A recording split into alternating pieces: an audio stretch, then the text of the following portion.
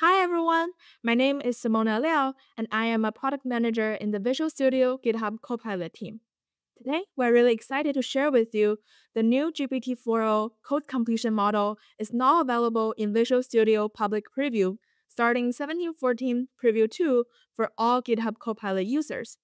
This new model, based on GPT-4o Mini, has additional training on over 275,000 high-quality public repositories and over 30 more programming languages. As a result, it has more up-to-date knowledge and you can expect better completions. For language training, it does not only cover popular languages like C#, C++, Java, Python, it also covers languages like Ruby, Rust, Vue, and many more, so you can expect higher quality response for your favorite language. This model was available in Visual Studio Code for roughly a month ago, and now we're already seeing really positive improvements, where people are accepting and keeping more code completions provided by the new model compared to the original ones. So we're really excited to bring it to Visual Studio and further boost your productivity. Now, I will pass it to my colleague Andrea Ma, who is a software engineer on the team, to show you how you can enable this new model and demo its improvement.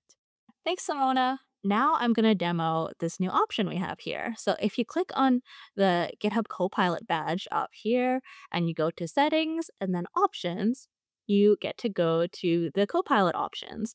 And we have this new one here called Copilot Completions Model. So up till very recently, we only had the GPT-3.5 Turbo model available for completions. However, now we have this extra one here, GPT-4o Copilot, which is the new one that Simona was just talking about now. So let's try with the older model, GPT-3.5 first. So I have this example here that's based on StreamJSON RPC, which is a library from .NET, and I'm defining this service here. So I want to create this API call to bookstore/getbook. So let's get a completion here. So you can see that this is the completion I got, which is okay. It definitely drew out the intention from this comment. However, it doesn't actually use this string here that I wanted. Ideally, I'd be able to get a better result from completions.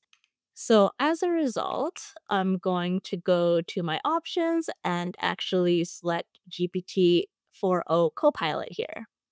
So I'll go back to my file. When I do my completion here, you can see that I'm actually getting this different completion.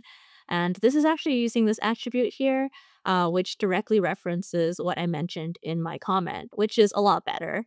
Given that we only have this much code, it isn't necessarily perfect or flawless, but it's a much better guess than what we had before.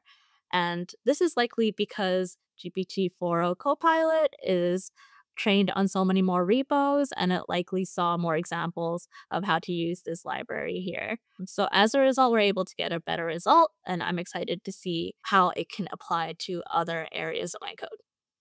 Thank you so much, Andrea, for the great demo. I hope you all are excited and give it a try today.